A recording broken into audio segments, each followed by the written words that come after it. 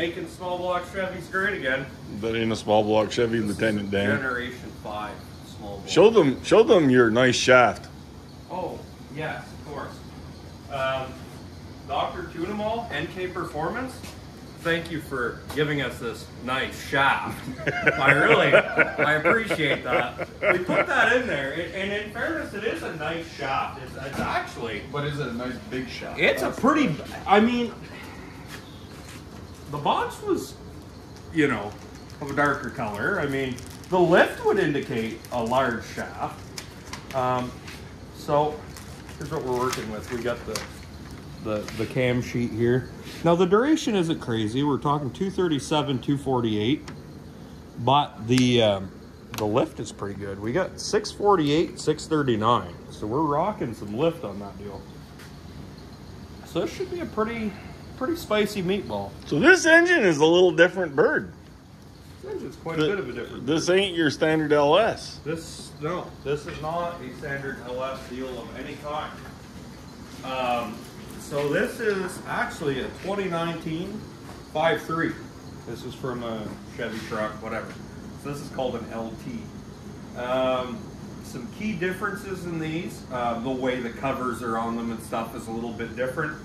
The oil pump style, they've redid a bunch of stuff in the oil pan, stuff like that.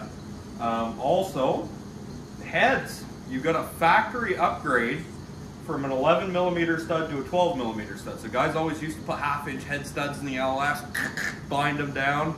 Well, this does that factory, basically.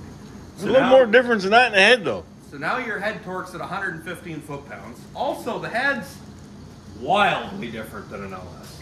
So if you come on down, we've got, now this is a small bore, so this is the 5.3 is the 3.780 bore. No, these heads originally are, this is a direct injected engine. This is direct injected. So originally we have an injector that comes through here. Your injector goes there, your rail bolts right here, comes right through here, and it pokes out right here and shoots fuel right into your factory piston, which has a cup like a diesel. So we welded all that up, reshaped the chambers, milled the heads. Now this runs a 193 valve and a 159 exhaust. So that's nice factory seats, huh? So that is, yeah, they're really nice material. So that, I've cut the seats, I've done the valve job on that. A little bit of just massage work, removing a couple small casting imperfections out of the heads and stuff like that. But really, most of the work has been done here in the bowl. And those things have a wild valve angle. Yeah, so these are a 12-degree head instead of a 15 on the LS, and they're also canted. So if you look, both valves are going to open towards the center of the bore. Yeah. You can see it a little bit looking at your rocker pedestals and stuff like that. You see how they're all tilted over towards each other. And these things have an extremely raised runner, too. And yes, that runner is like inches off the deck. Yeah, that's higher than your LSX heads, eh? Oh, but my LS7 heads, that's higher than my LS7 heads tenfold. My LS7 head, the top of the port might be here. Yeah. This is a unit. This is pro stock on a stock block. Yeah, yeah. You know what I mean? Like, this is mid. Yeah, they're pretty impressive, actually. So for a factory these head. heads, I know guys on the 6.2, which the 6.2 uses a 216 valve. There's guys at 400 CFM with a basic CNC port job and like. You don't have one of the factory pistons here anymore, huh? I don't anymore. So what we've done, which we're converting this one to be fully port injection, no longer any direct injection. And custom pistons were going to be like $2,200 or whatever. So what we did was we bought some Summit Pro LS. This is like a 5.3 piston for a 6 1/8 rod. So we bought the 6 1/8 rods and the pistons. I think it was like $1,000 bucks. So then the thing with the LT is your intake and exhaust valve have swapped places now. So if we wanted to bolt Cleveland heads onto this one, we could do it. Absolutely. The valve, Absolutely. the valve spacing is correct. It almost fits perfectly. Green Mountain Gearheads did it, and they slotted the bolt holes on the LT heads and put them on the Cleveland base. Oh, they put, okay. And the water ports basically work. I have had both side by side, the LT and the Cleveland, and I mean, it is almost interchangeable. So that is, I would say, the LS is like the Windsor. Yeah. And these are like the Cleveland because the heads are like just killing it. So you had to fly cut these. So we had to fly cut these because now this used to be our intake valve. Now this is our intake valve. Yeah. So I fly cut these. The good part about this is if you look at the forging from the bottom, these are a symmetrical eyebrow piston. Yeah, they're... So really they were just undercut all kinds of meat. Stock. So we have plenty of room to have 2 large valve reliefs. Yeah. And then you had to chamfer these to fit. And then we also had to chamfer these so they would clear the combustion chambers. So this is actually a small dome. That was just what was in stock when we ordered, and there's no reason to not have as much compression as possible. So we went ahead and we just chamfered around that dome. I think a flat top we wouldn't have to touch, but we just chamfered that dome.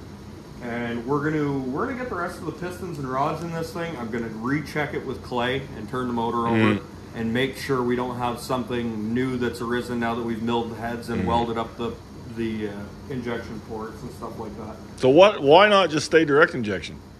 Well, that's another huge issue, which is nobody sells really great performance direct injection parts. Well, they do, but they're really good for about 800 horse, and then you're done. And you just can't get fuel system enough to run it. Fuel system enough to run it, and it's really expensive. The Holly to run this engine with direct injections around $4,000, which is like out of the budget for this product. So this is way cheaper to do it this way, so and you can get...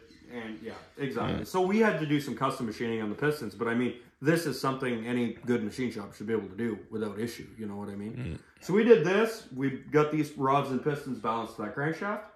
We're gonna go through. We're gonna check this all out after. The only thing you do have to keep in mind is you do need to definitely check all our clearances after, because we are putting an angle. You know, the valve is coming in at an angle like this to the piston. So piston to valve clearance is. So we got to make sure with this cam and everything. With this cam and everything, we're good, which is normal for almost all builds. But still, we got to go ahead and do that.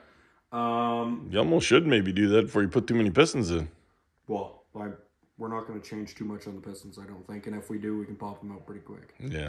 So I don't believe there's at all an issue, because the LTs have a big dome on them, and typically the exhaust valve relief isn't even into the piston itself. Yeah, no, they have so this cam that we're running would clear stock LT valve. They have a really funky looking piston. Yeah, they do. It's almost like a dual pocket diesel piston. Yeah, it's got like a diesel combustion chamber, or like a fuel combustion chamber here, and then it's got like a dome that goes around it, and it's very strange. Yeah, it's weird. So now, but they're a really good engine. I mean, the rods are like an I-beam version of this stock. Like, they're better than a Gen 4 rod a little bit, and they're already, I believe, 6 1/8. They're a 927 pin. So the Gen 4 went up to that bigger 943 pin, which is weird and doesn't work with anything else. So then, like, this has your, this is like a proper aftermarket rod, but stock these have a proper length rod with a proper pin, and just a lot of upgrades. So this is a pretty great engine. I'm curious to see. This is a 5.3. That cam's not huge. I bet you this motor will still make over 500 on motor. We're going to make one Ford Tough with Chevy stuff. Yep. Yeah, and then it's going in the Fairmont. We got to do, he has another engine we're going to put in there to mock up and weld up the turbo kit and all that. Oh, yeah. So we're not dirtying this one. Did you say turbo kit? I did say turbo kit. Oh, you're welcome to join in that venture. All you girls love your turbos. Hey, call me. It's a big one, too. Percy's got the big one. He bought one? You got a single? He has a single. It's a 92 millimeter billet T6. How long will that take to spool? Probably not that bad. You just shoot nitrous into it? No, we got a dome piston 5.3 here. He's got and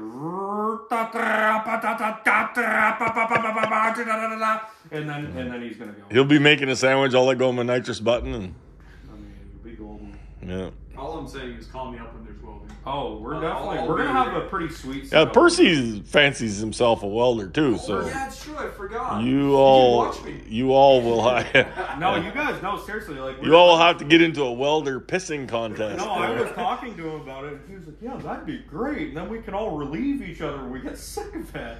Oh, that's the problem. Though I'm ignorant. I'll just sit there all day. That might be perfect, because I'm going to be busy fitting, because I don't know how much of a fitter either of these guys are. We know how much of a fitter that guy is. So yeah, so we got to get into that, but we got to get this deal done first. So he bought also high ram for it. So we got the same high ram that's on your engine. Yeah, same deal. So should be a really sweet rig, honestly. Wow. I mean, peep the $1,000 timing cover. I mean, I know this timing cover is like jewelry. it's pretty sweet. I mean, he is French, right? I mean, I can't blame him though. That's a unit. I could have bought a lot of shit with $1,000 besides the timing cover. Yeah, but we didn't know how much we were going to need it. In retrospect, we could have made some block-off plates for a stock cover and kind of done the stock cover deal. And valve covers we still have to figure out too, because they're not the same as the LS, and it has this perimeter bolt pattern. And the stock covers are terrible. Why make some? We were talking about. Actually, I was just watching Dr. Tunemal's car there at, or not his car, but the car he tunes at Lights Out. Yeah, it's got a perimeter bolt valve cover on it. Yeah, on the LS. I think it'd be a good time to make our own. Some of the original, the LS ones had it in the 97. Well, that one is not. No, that one's an aftermarket head deal. I don't know if that car's an LT also or. It's an LS base, they say. Yeah. And then what's those same heads that Tommy's got in his new engine there, the mass heads. Oh yeah, the mass heads. But they're a perimeter valve cover. Yeah, I don't know. So we that's something we're gonna have to figure out. Because I see one company was making them, but they're like $900 in their billet. And you can't use the factory ones? Oh, we can use them, but holy shit, they are ugly. Well, it's an LS, dude. They're all ugly. No, this thing would look really good with some like nice covers on it. Did you say 900? Yeah, they're like $900 for golf. Well, dude, it's $1,000 for a timing cover. Yeah, I will say, if you put the valve covers on that match the timing cover, it would be a ballin' unit. This is how to spend money. Yeah, well, for $900, I hope they include the extra aluminum shavings in the box. I mean, that's a lot of. Yeah, you want to get your whole piece of billet. All I can tell you is Mama ain't getting an engagement ring this year. If he's doing that. No. So I don't know. We were talking about that, and then we're gonna build some plates, I think, to do the water pump stuff, which is the same as LS, actually, by the looks of it. You can do like a remote pump, you mean, or what? Yeah, we're going to do a remote pump, so we might build some plates, and then we can do aluminum tubing, and we'll tube it over, because we're going to have hot side stuff here and everything like that, so we'll wait till it's in the car, but we're going to laser cut those plates and have all that ready, so we can actually make our water housings, right off the get-go. Yep. And then we can route that wherever we want. We'll weld like 16 AN bungs on it and run, AN hoses and everything like that'd be cool. So it'll actually be a really nice setup and properly done. And then what do you got for pan and everything? You got the pan's a Holly swap pan. It's like a low profile swap pan. Yeah. So it's gonna be pretty sweet. We gotta figure out where we're gonna put our turbo drains in the pan and stuff. So what the hell? This is cam stuff or what? Yeah, exactly. So this is for your factory. The oil pump has a sensor on it in the Gen 5 that it's an electric bypass. It's like an extra electric bypass that doesn't make as much pressure. Okay. Which I really wish they would have deleted that. So what are you going to do about that on this thing? So I'll put the grommet and the stuff in the hole, but we're not going to use that. Whenever they default to high pressure. So like if your electronics stop working on your oil pump, they make too much oil pressure. And blow the oil filter off? And... No. Like stock, they go from making like 50 pounds to making like 75 pounds. Okay. So it's really just more for like cold start. Because we're not going to have a Scott situation where we're making 150 pounds of oil pressure. We're not supposed to. Now we are deleting, the DOD and stuff like that. So it's definitely going to make a lot more. But I don't believe that to be an issue. And then we're going to have to transfer in the timing sensor. Unfortunately, I was buying Gen 4 sensors for this motor, hoping we could put the older crank sensor and the older cam sensor in it and have it just work so it would plug into like a 905 Holley harness. But I guess we're going to have to, I have a whole harness for this. We'll have to just splice a few wires to run the stock sensor. But your regular Holley system is going to... The regular Holley system would fit like the Gen 4 motor. Yeah, but I mean, like it's going to work on that newer sensor, even though it's a different plug. It's going to read absolutely. We just need to pin swap it. And I think we might even be able to choose the other sensor through the drop down. It's just not going to be the harness for the thing. Because the harness for the LT comes with the direct injection. It's like $4. It's insane. Yeah. It's not purchasable by a normal human being. Yeah. So we're going to do the Gen 4 computer. Actually, we'll probably try and fire it up with my Holley computer. I think I've got a starter for this. We have the old flex plate. I wouldn't mind firing this whole deal up on, my computer and just, proof of concept it right here in the garage, have it run. Oh, we're good to go, and that'd be sweet. So. Well, let her rip, tater chip. Yeah. So yeah, I'm gonna keep putting these pistons in, then we can do a clay check with the heads. Yeah. And you got push rods and everything? I have stock stuff. Oh, yeah. I have all stock stuff. So you have to get some better ones. We'll probably, I'm going to measure because, again, this is a bolt down the rocker deal. So we're going to have to, we're going to have to measure for push rods because, you know, we have planed the heads. We've done a valve job. So I would anticipate. You didn't cut the heads very much, did you? I cut 10 thou off the heads. The valve job I anticipate is going to change it more than anything else. So we're going to need to measure and order up the push rods. So that can also be on the agenda. For right now, he doesn't have the springs. Springs are supposed to be in Monday. You can't put heads on anyway, permanent. Saturday, so I can't. Yeah, no. So I can measure. But you could stick them up there enough to just clay check it. Absolutely, I want a clay check. I want to. We can measure for push rods. We can rig something in there to get the valves moving. Yeah. We can move the valves. We can check piston valve clearance. We can make sure we're all good to go, and then we'll go. It's 3 weeks from running though. I'd say a week from running. Oh yeah.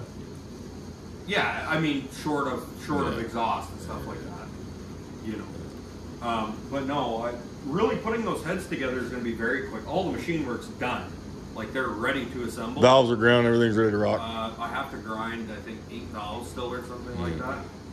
But yeah, everything's ready. Like the guides are cleaned, everything like that. We just got to really squeaky clean the heads quick and assemble them and let her rip. So no, this thing today. If the bottom end's done, we're waiting on lifters and trays too, which is just stock trays? Stock trays, stock lifters. Awesome. DOD delete stuff. It works fine. It's cheap. Plastic lifter trays don't impress me much. They don't impress me much either, but they work. So, could be pretty budget in the future doing this again. I mean, having a rod piston 5.3, you'll have more money in a Gen 5 for sure, but if you can do your own stuff, like I mean that fuel injector delete is definitely inexpensive. You know, if you have access. Well, if you send those heads out and send the pistons out and do all that shit, you're gonna have some money in it. Yeah, I mean, like that's. I mean, or you throw the stock injectors back in the holes, and you just run the thing with the injector block in the holes, and you call it good. He didn't want it to be ugly. I don't blame him. That's definitely more efficient. Oh yeah. So, no, we've done it right, but kind of budget too. Cool. All right.